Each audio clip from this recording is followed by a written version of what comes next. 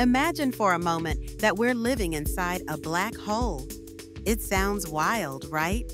But let's dive into the holographic universe hypothesis, which suggests that our three-dimensional reality is actually a projection of information stored on a two-dimensional surface. Picture this: everything we see, feel, and experience is encoded on the event horizon of a black hole, like a cosmic movie playing out in real time. This idea stems from the principles of quantum mechanics and gravity. When matter falls into a black hole, it doesn't just disappear.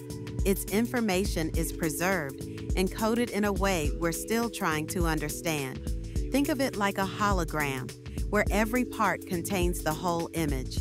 So, if we're inside a black hole, the universe could be a vast, intricate hologram, with our experiences merely the surface reflections of deeper, hidden truths. Now, consider the implications.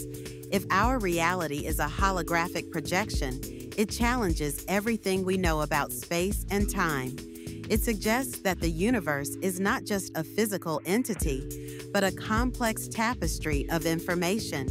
This could mean that the laws of physics, as we understand them, are just the surface of a much deeper reality, waiting to be unraveled. So, what if we're inside a black hole?